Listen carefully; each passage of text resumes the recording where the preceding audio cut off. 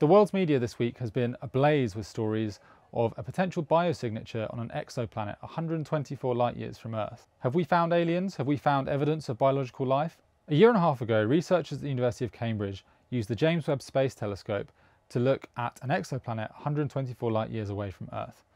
They found extremely tentative signs of a potential biosignature, a molecule called dimethyl sulfide, or DMS, as well as a second molecule, dimethyl disulfide, or DMDS.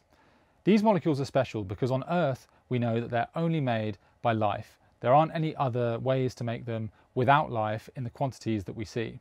The important thing to know about this result is that it doesn't meet the gold standard definition of a detection that scientists use, which is called 5 sigma.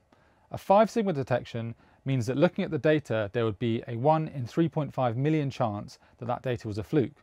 Currently, the data only reaches a level of 3 sigma, which means there's a 3 in 1,000 chance that that data is a fluke. That might sound like a really good basis for evidence, but actually astronomers say that we need much more verification to actually say that this is DMS that we're seeing. Even if it is DMS, it will take a long time further to show that this molecule is produced by life on an exoplanet. We know very little about sulfur chemistry on other planets, even on Earth. So to say that DMS is caused by life for sure will take many, many years and could be debated for decades.